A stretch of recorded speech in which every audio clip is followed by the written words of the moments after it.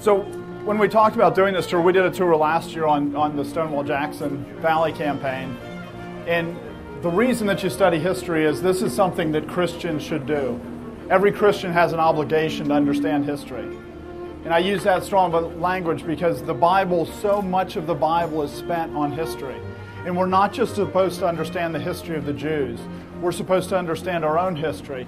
God doesn't just work in Israel, He also works in America. So one of the things that happens and that we should consider is a lot of times we can look at hardships and say hardships bring us down. He lost Lawrence, he lost he lost Augustine.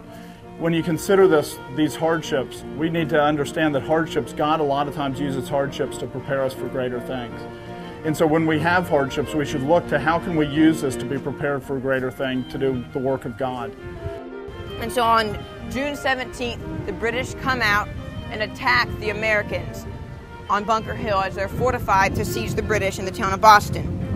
The British, they charge several times. The Americans stand on the ground in their fortifications and they drive them back 2 times. The third time they're finally able to drive the Americans off the hill. But they have had heavy casualties. Over 1,000 men were killed and wounded, which was about 1/3 of their army in Boston. We need to remember what monuments are. God tells us to set up Ebenezer stones. It's so that the previous generation can tell the next generation what was important. And as we look at things, as you look at a monument, you shouldn't just go, wow, that's neat, that's really big, it's really tall. You should walk around and say, why would they have put the things that they put on there?